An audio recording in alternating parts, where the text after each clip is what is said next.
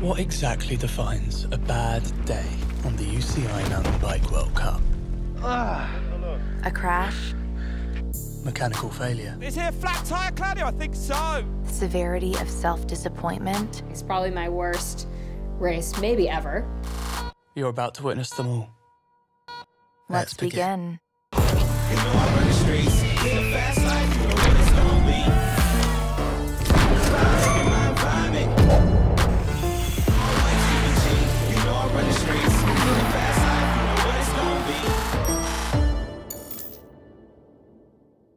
Are you taking with you any learnings or lessons from this year of coronavirus? I'm taking a lot of lessons from this year, for sure. Do you want me to tell you what I take from this year? Okay.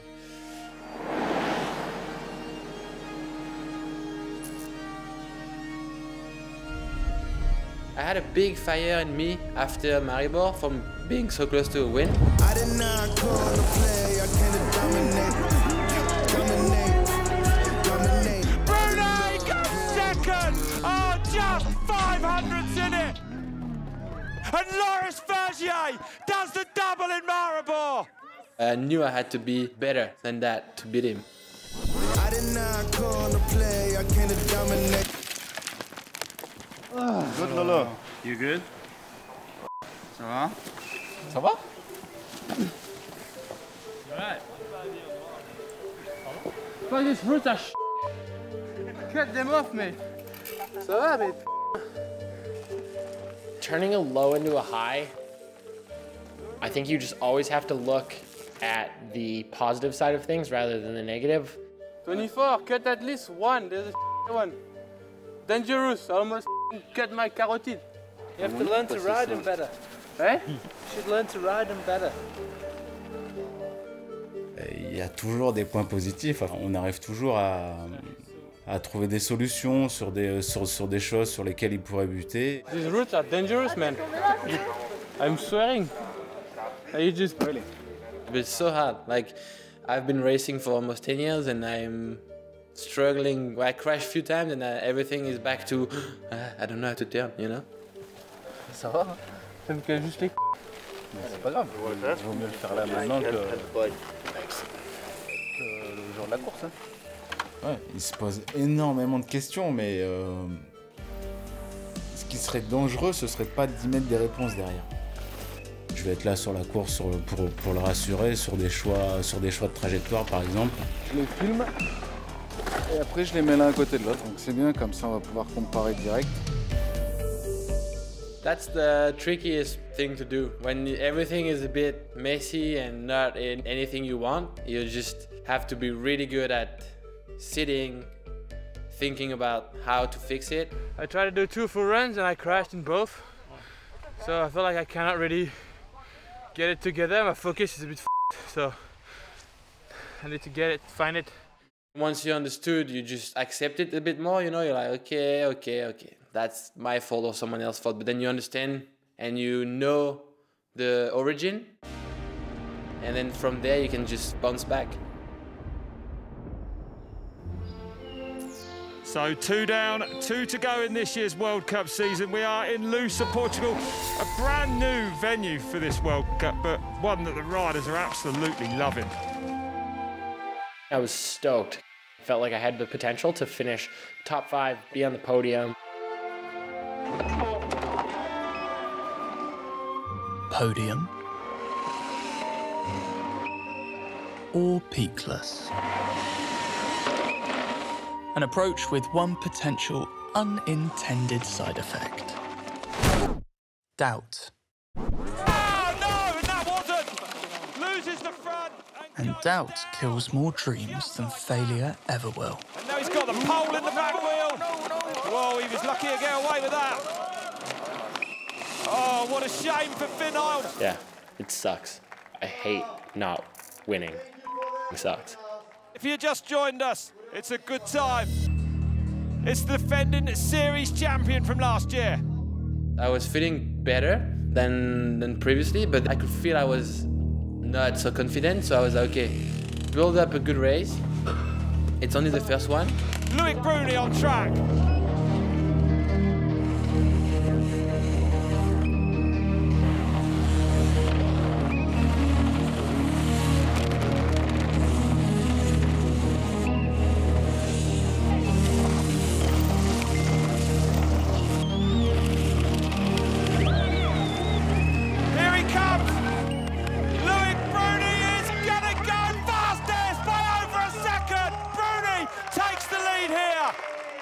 Minus one notable exception, the average age of a current World Cup contender is 25.2 years old.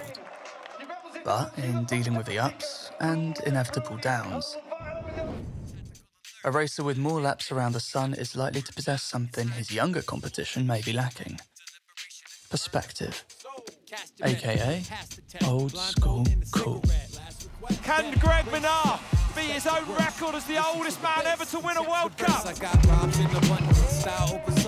best, the greatest World Cup racer of all time, 21 wins to his name. First World Cup race back in 1997 and still he's at the top. Minnaar smashes it, nearly 2 seconds, that's incredible. Destroys the time of Loic Bruni. If I had to take one thing from Greg Minnaar, his haircut. I was actually talking to Greg post-race, and I was like, Greg, when the f are you gonna retire? There's something within him that allows him to be able to just be like, this is what I need to do, and this is how I'm gonna do it. And I think that just comes with experience of racing, and I'd love to take that and be able to apply it to myself now. One more man, left at the top, Greg Minnaar's teammate, Loic Bruni. Since 1991, science has documented exactly 942 ways to lose a UCI World Cup overall title. There's the climatic race crash causing catastrophic failure methodology. Well, the tyre is gone. Oh my goodness. That's not how we wanted to see a World Cup title decided, is it? The win 3 World Cups, still lose the title, too little too late tactic. Yeah, here comes Aaron Gwyn then. He is your UCI World Cup overall winner. Saw green like in the corner. I was like, no way. just go away. And now we're presented with number 943. Is here a flat tyre, Claudio? I think so. Ah. The back-to-back victories until the rarest of mechanicals deflates your dreams approach to losing the pretty much assumed season overall title. I'm loving life like I should. Sonny, it's my lucky day. Thank you, science. Race 1 just broke my heart for Loris because ending last was terrible for the overall. It killed his mindset and it killed his confidence. But it's Greg Minnaar who's done it! The World Cup overall now wide open. It was still in touch, but everyone is in the mix, so there's like 4 or 5 guys able to win the overall. Everything is possible.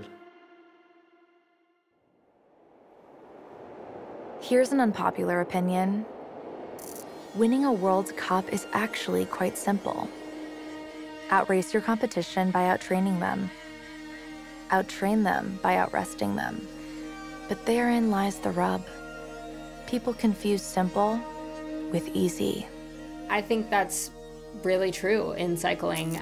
There's no shortcut to the top. There's no way to skirt the hard work. And that's something that I love about this sport.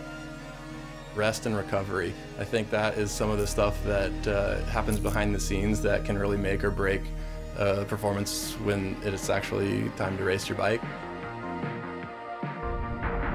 Kate is pretty public about her recovery strategies and how much effort she puts into resting, whether it's massage or wearing Normatec boots,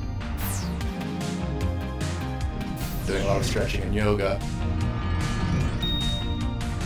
as well as mental activities that she uses to help rest her mind. I think that skill can really separate the front end of the field from the back on a race day. Kate, Courtney, no wins yet. And you get a feeling before they go to the World Championships, Courtney's going to want to win under her belt if she can get it.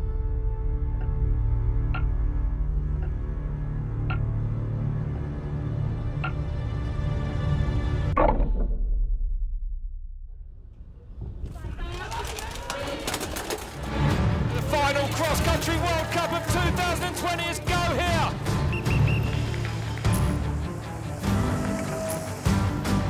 And there's a gap really already.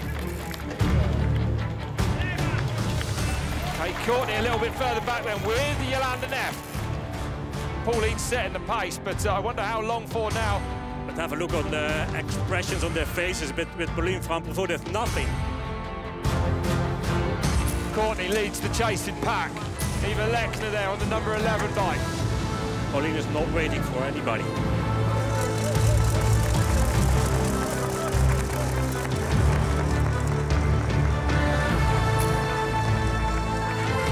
Kate Courtney's nearly 40 seconds back already. Now that feels like a big gap.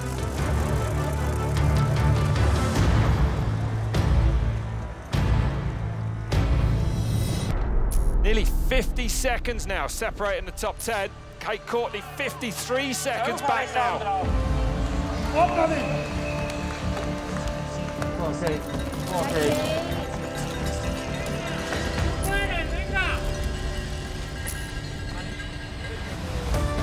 Perfection so far from Provaux.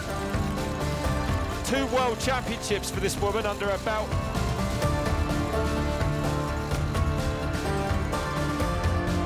From the start to the finish, Pauline van Provaux does it then.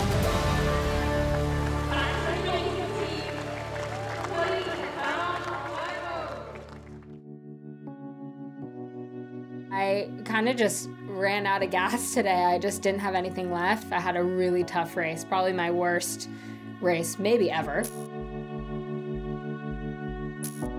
If you take it all together, I think, you know, I've shown that I've worked really hard this year. I'm a little disappointed that I haven't really been able to deliver on what I know I'm capable of, but I'm trying to just, you know, take it as it comes and get a little bit better with every race. And well, this time I did not get a little bit better, but there's nowhere to go but up from there.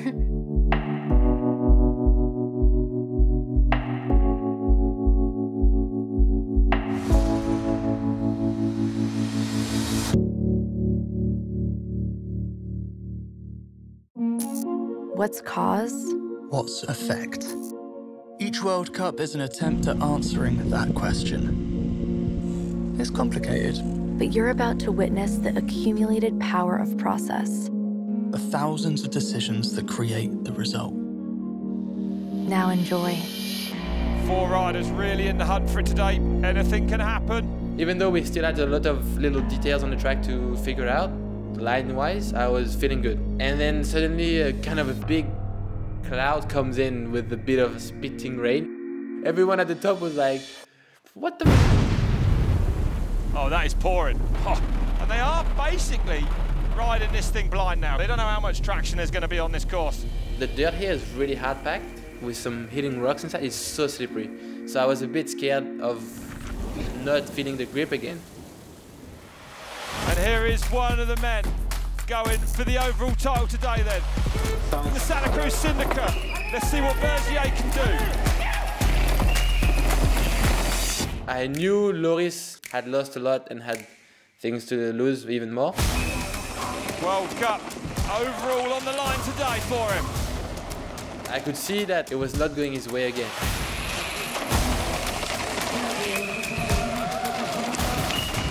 Where's Loris Vergier going to cross the line then?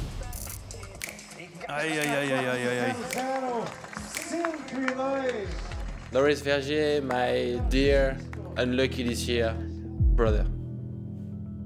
There's a lot of disappointments during a season, a lot of questions, moments where you feel like shit because nothing is going your way. You just want to almost pass a race because it's just too hard. This could be the one. Get the job done. Don't pick the wrong one. Matt Walker. Mr. Boss some, but spend my small sum. Matt Walker is the dark horse of Finn for the juniors. I slightly overshadowed him in junior. But he did grab some important wins when Finn was riding good. Matt has always been a fierce competitor and an incredible rider. It seems like he's developed in the right way. And now this year, everything's sort of come together for him. The World Cup Series leader then. It's great! It's great by 0.8 of a second! This sprint is literally for the overall World Cup. Here he comes in, Matt Walker comes down the line, 3:56 to beat! It's gonna be close! Matt Walker does it!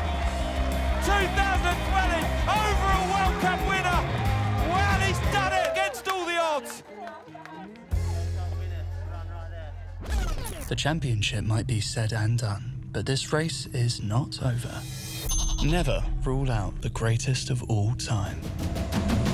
Greg Minnaar, the winner of 22 World Cup races. Yeah, this is the feeling you get when you realer than all of the villains here. I'm no hero, I'm just a man. This is what I does, go hard with the plan. Minnaar, green by 300. Remember the name, you will know who I am. I need my throne, I need it all. Greg Minnaar, weaving through the last couple of turns then. Call me your king, the greatest World Cup race that has ever been. Look at the time, 3:54, 1.2 into the green.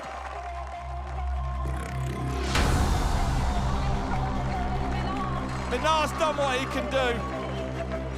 Bruni now left at the top.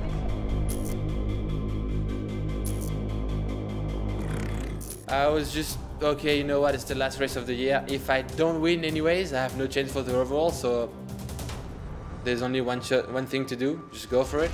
Loic Bruni, the man you know that wants to settle the score before this season's over. This is his last chance. Is he going to adjust something on his bike here? We saw it on Friday. On that fork leg, he reached down, he does it again. Lousã goes green in the last split. Is Bruni going to end 2020 with a World Cup win? Who's going to get it? Is it going to be Bruni or is it going to be Minnaar?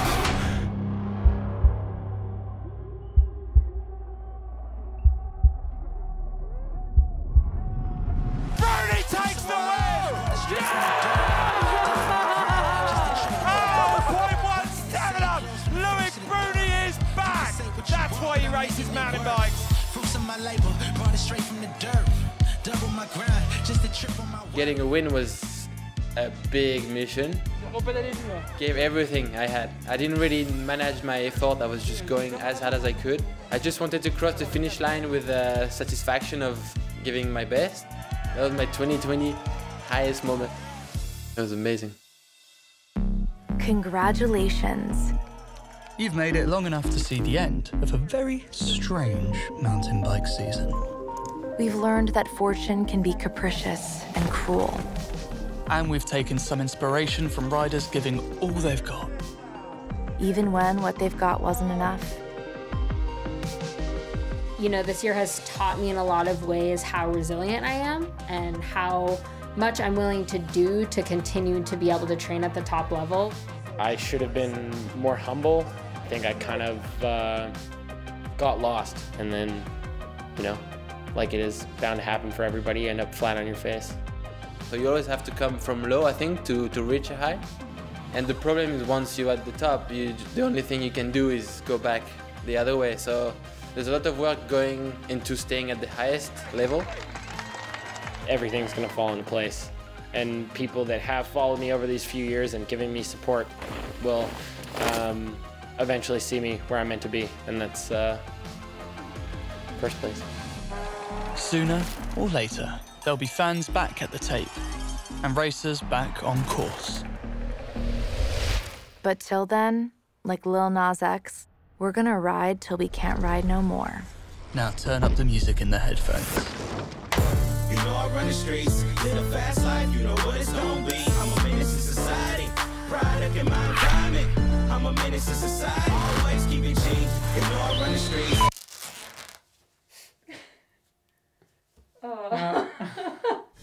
Product in my environment. Live a fast life, you know what it's gonna be. I'm a menace to society, product in my environment.